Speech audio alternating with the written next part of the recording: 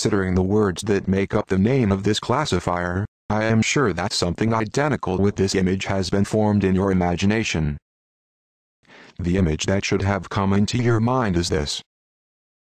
Random forest is a classifier that consists of many classification trees.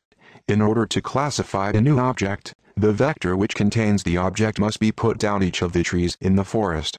Each tree returns a classification result which represents a vote for that class, from all of which the most voted class will be the result exported from the forest.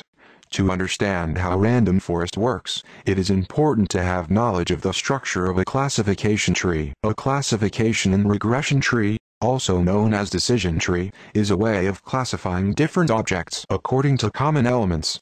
It represents rules, which can be understood by humans and used in knowledge systems, such as databases.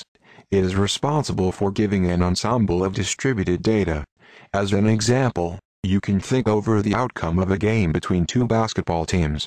Let's consider some variables such as the location of the game, the starting time, the playing position of a specific player, the characteristics of that player. On the one hand, each non-leaf node of the tree is a test and its edge partitioning the variable into subsets. On the other hand, leaves represent the possible outcome, as you can see. Giving a decision tree the necessary characteristics of an observation, it tries to find if the observation coincides with an existing category or not. In the case of dependent and classified variables, the algorithm returns the classification tree, else in the case of continuous variables, the algorithm returns a prediction tree. One of the greatest features of such a tree is accuracy, where the possibility of making a mistake is minimal. In 1984, Bryman suggested 3 procedures of determining the accuracy of a cart. First of all, to determine the accuracy of a classification tree, it is important to create the tree, using X, where X stands for the vector of variables that describe each observation. In addition, X represents the error rate of the classifier, and finally, L is the sample data being used for constructing the tree. One of the ways used to calculate the accuracy of the classifier uses the L sample of data, also known as the training set, and specifies the error rate by testing the accuracy using observations whose class is already known. The second way is usually applied when the training set is large. By dividing the set into randomly separated groups, L1 and L2, we use the first one to train the classifier and the other one to test it. Using those two groups, we can calculate the error rate. The third and final way to calculate the accuracy of a classifier is strongly recommended for small training sets. For a start, the training set is being separated equally into K groups. Then the classifier is being trained using the K1 groups, and the last one is used for testing. Next, the error rates for all K groups must be estimated using the algorithm referred before, so that in each case all of the groups will once represent the testing set. Now that we have discussed all you need to know about classification trees, we can move on revealing more information about random forest. Most of the options that concern the specific algorithm depend on 2 data objects generated by it. While a tree is being grown, its training set is drawn by sampling with replacement. This results to having the 1/3 of the cases left out the sample.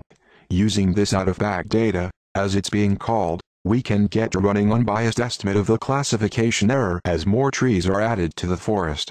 We can also get estimates of the variable importance of each problem. Regarding to the error estimate of random forest, it is important to refer that each tree is constructed using a different bootstrap sample from the original data. As we said before, the 1/3 of the cases in the sample are not used in the constructing phase of each tree. Next, we put all of the out-of-bag cases down the tree in order to get for each of those a classification. In this way, a test set classification is obtained for each case in about the 1/3 of the trees. Finally, by taking the most voted class, let's call it J, every time case N was out of bag, we can calculate the error estimate by taking the proportion of times that J was not equal to the true class of N averaged over all cases. In addition, to calculate the variable importance, we put the out-of-bag cases down in every tree in the forest and count the number of votes cast for the correct class. The next step is to randomly permute the values of variable M in the out-of-bag cases and put these cases down the tree.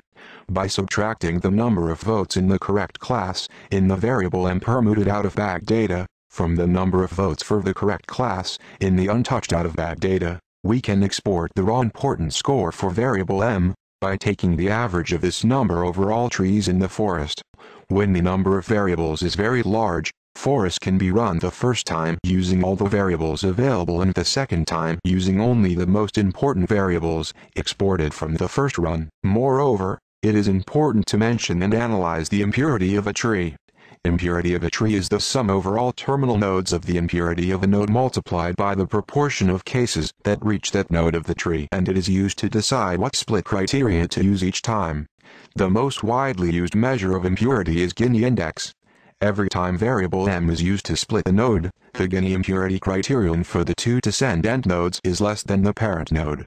Adding up the Gini decreases for each individual variable over all trees in the forest gives a fast variable importance that is often very consistent with the permutation importance measure.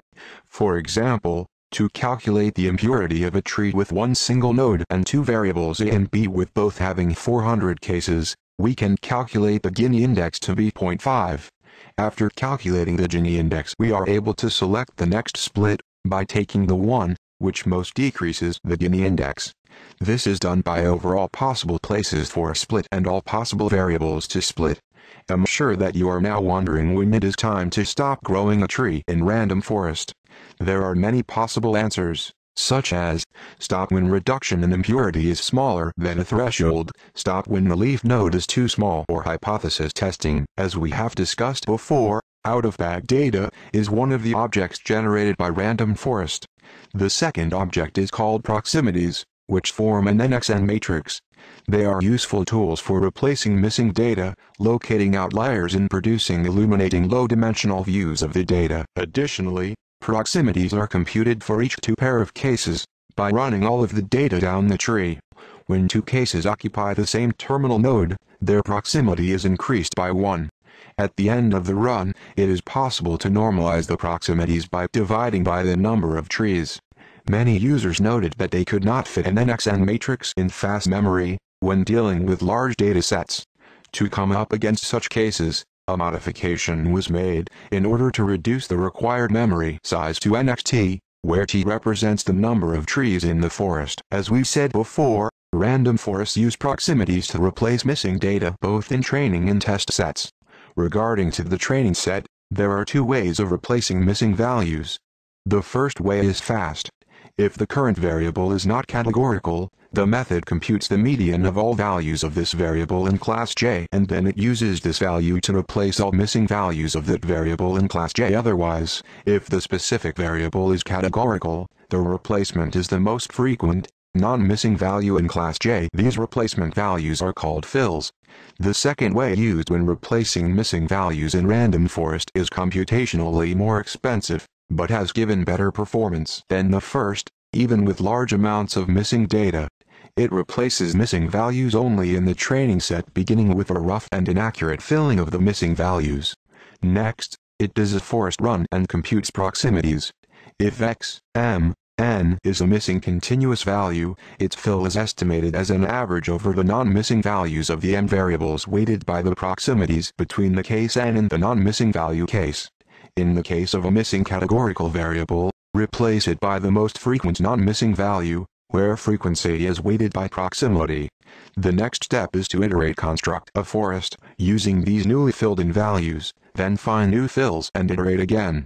By experience, 4 to 6 iterations are enough. Furthermore, there are also two methods of replacement for the test sets, depending on label's existence.